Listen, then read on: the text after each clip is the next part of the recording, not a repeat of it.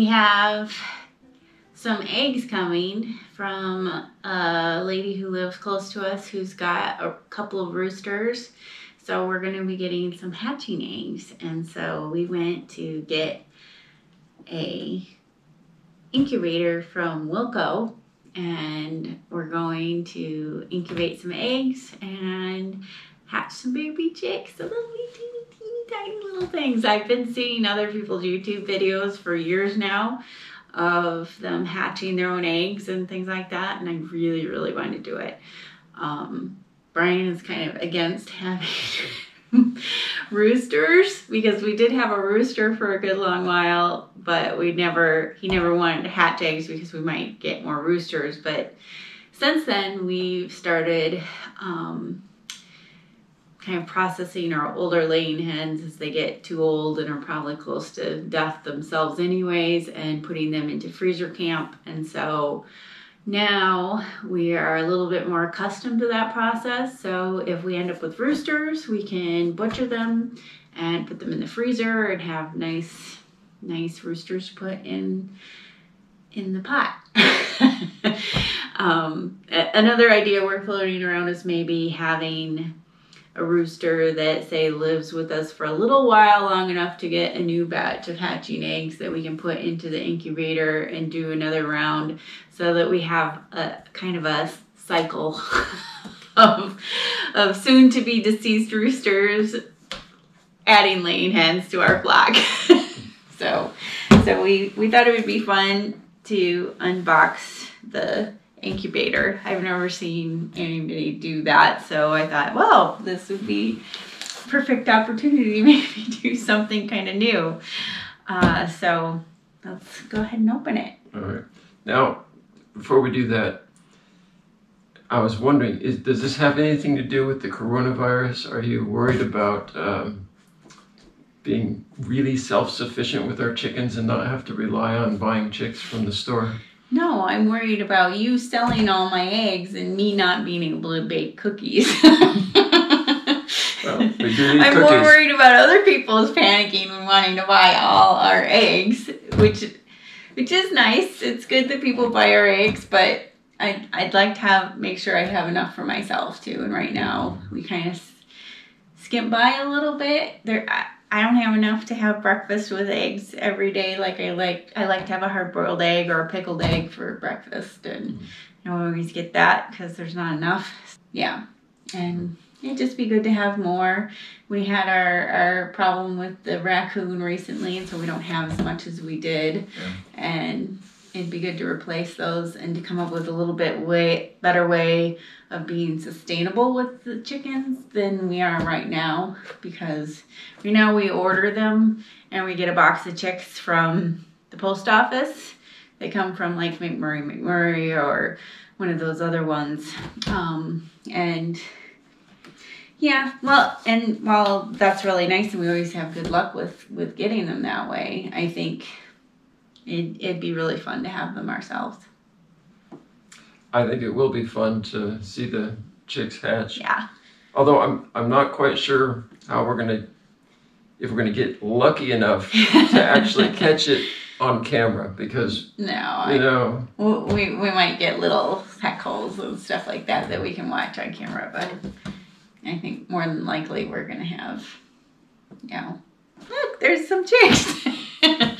Which will be fine because they'll be teeny tiny little chicks, and a lot of people have never seen them when they're a day old. So yeah, that'll be fun. So we're opening the box here in our special projects room, and just because we've got lights and it's a good, comfortable place to do it, we'll actually be setting this up, the incubator up in our utility room. Yeah, laundry room. Yeah. Yeah. All right, let's see what we got.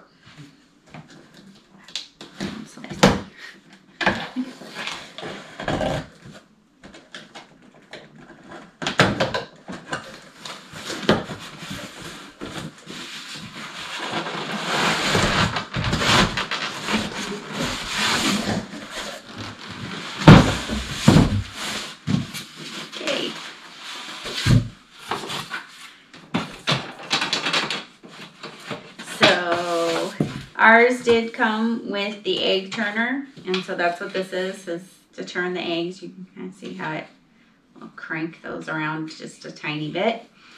We've got some really good instructions. Wow. These are awesome. I mean, when do you see instructions like this anymore, where you can actually read the print? Without a magnifying glass. Yeah. How many eggs did you want to get for our first batch? I think we're getting 20. So we have 1, 2, 3, 4, 5, 6, 12, 24. Actually, we're getting 24 because we're getting 2 dozen. So it, you know, we won't even fill half of this, so it will be good. So this is the professional farm grade deluxe incubator from Little Giant. We could put quail rails in here if we ever decided we wanted to do quails. I'd really like to do quails at some point, but Bryan's a little bit, I don't think he wants to build another place for animals. It's a lot of work just for little tiny eggs too. I don't know. Yeah. But leave a comment and tell us what you think of us having quails, because comments will make us want to have quails if people are interested in them. Bryan is highly YouTube motivated. Okay, so 46 chicken eggs, 118 quail eggs, 90 pheasant eggs, or 40 turkey eggs. That would be a lot of turkeys. Wow, that's way too many turkeys. That's about right for chicken eggs, though. I can't imagine having 46 just for 2 of us, though. And the people we sell them to, obviously, as well. But, yeah, I would like to do quails at one point, though. So, cool. We're all ready to have our little chick eggs now and get them set up. I'm going to go plug this in just in case, because if the lady's supposed to, well, she's supposed to tell me when I can come get them, if I can come get them tomorrow maybe even. So I want to make sure that it gets warmed up for a good, you know, at least 12 hours before then so that it's ready to go. Hi, so I'm back and it's the next day. And I went to a parking lot and using a face mask, it's good social distancing, I picked up these hatching eggs, and so they're all nice and fertilized, and I'm going to show you guys just how lovely and beautiful they are. We've got some chocolate brown ones and some nice dark brown ones, some more pinky colored, lots of nice greens and blues, so they're really beautiful. And each box is equally lovely, so you can see that they're really nice eggs. And I didn't pay really an exorbitant amount for these, so when you buy chicks from a hatchery, usually you're paying between probably around $3.50 to maybe up to $7 or $8 each chick from the hatchery, and then you have shipping, which is really expensive. Unfortunately, the large part of what you're paying for sometimes is the shipping costs, especially if you're ordering in smaller numbers like we usually do. There's only 2 of us, and even though we do sell some of our eggs, we don't have that big of a crazy amount that we need. So we try and keep around 50 chickens to have eggs for us and have eggs for the people who we sell them to. And so that is the number that we want to maintain, and we want to make sure that we can get those we want to make sure that we can get the chickens that are at their retiring age processed and put into the freezer when it's time, because otherwise they're just eating feed that could otherwise go to a chicken that's going to produce us eggs. And so that's kind of the way we try and look at it, is that the homestead has to produce for us. Otherwise, we can't afford to keep all these animals. It's just too much. And so it has to keep producing. Otherwise, we don't have enough eggs to give people. And right now, it's really important that people get their eggs. They're depending on us. So, yeah, so that's one of the reasons we got these, is because we need the eggs, they need the eggs, and we want it to be dependable. So hopefully this will kind of make it so that we can keep being sustainable on our homestead, and kind of also because I think this will be a less expensive option for us to do this, because we have been spending too much money getting the chicks. When we're lucky, we can find them at the feed store, but it's really not an option right now. And so if we wanted some, we would have to order them or go this route. And I added this up, and this is for about the same amount of chicks, is roughly the same amount of money for the incubator and the eggs. We may not get a full 24 chicks, obviously, but I'm looking at this as the next time, this incubator is now free. I've paid for it. So even if I have to go get more fertilized hatching eggs again, it's a lot less money than even getting them at the feed store. So that's kind of how I'm looking at it, is that eventually this will make the cost of our eggs a little bit better for us, because right now we don't really break even. we kind of almost give the eggs away, and that's a little bit unfortunate, because they're very good eggs. They've got a lovely color. People are very happy with them, and I don't want to deprive them of them for the price that we're giving them, because they can't afford them to be more expensive. So this is a good option for us, and hopefully it will make us a little bit more sustainable. So, from what I understand, I should be able to just kind of put these in here. I've been checking the temperature and the humidity today, and that's all good. And it's interesting because you actually want to put the eggs pointy side down, and I'm so used to doing it the other way when I put them into my egg cartons. So we're going to do it pointy side down, and I'm just going to space them just in case one of them ruptures or something like that, because that can happen. You can have an egg that has some bacteria or something in it, or there's a fracture or something that you didn't see when you were putting them in, and that can make the egg sitting there for a good long time, and it's warm, and so it can just basically explode.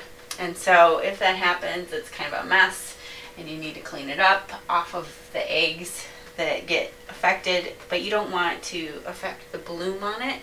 You want to keep that bloom, and so that's hard to do if you've got kind of a big mess on it. So I'm trying to avoid making this brooder become unsanitary within a use or two. So and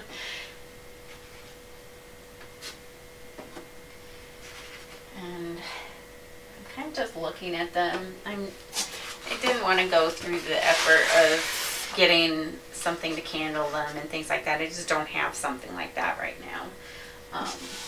So if we start doing our own eggs, then I probably will get an egg candler just so that I can examine them more closely, but I'm not going to do that this time.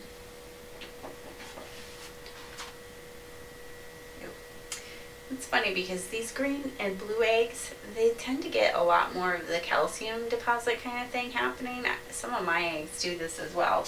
It's very strange. I'm curious if other people have that happen.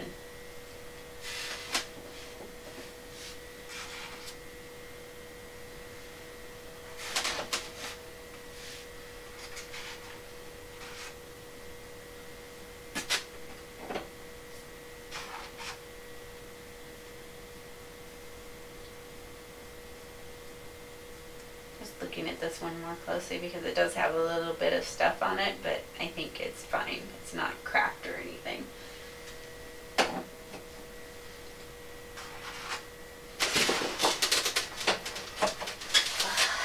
And so now I've run out of room, so I'm just gonna, I think, go around the edges and put a couple in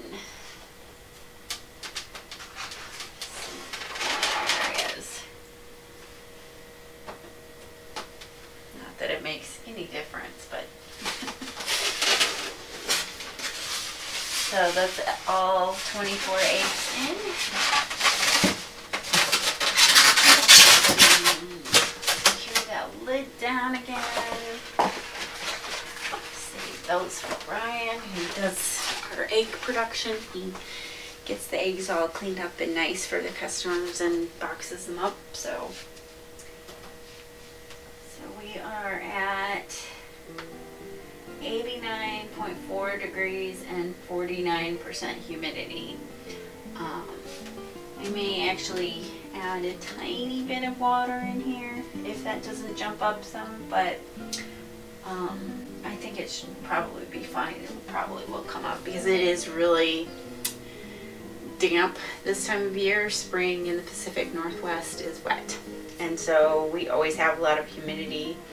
And right here we're close to this drain for our utility room, so I think the humidity in here will almost naturally add some, but we'll watch it because I've never done this before. I don't really know if that will be the case. And I may have to add water at some point. So it's really wet and rainy today, so that could be why the humidity was up higher earlier, because earlier it was something like 55%, which is on the higher end. So I'm just gonna watch it today and the rest of the hatching, and we will probably check in with you guys a few times along the way just to kind of talk about what I'm doing and how I'm doing it. And because this is a very inexpensive option for people. So the last thing I'm gonna do is I need to figure out a plug situation down here for my incubator, because I kind of need this plug because that's to my washing machine. For right now, I'm just gonna unplug my washing machine and I'll plug this in, and we'll get a plug that we can use for over here, either by getting an extension cord to run somewhere else or something like that. So yeah, so that's it for today. Thank you.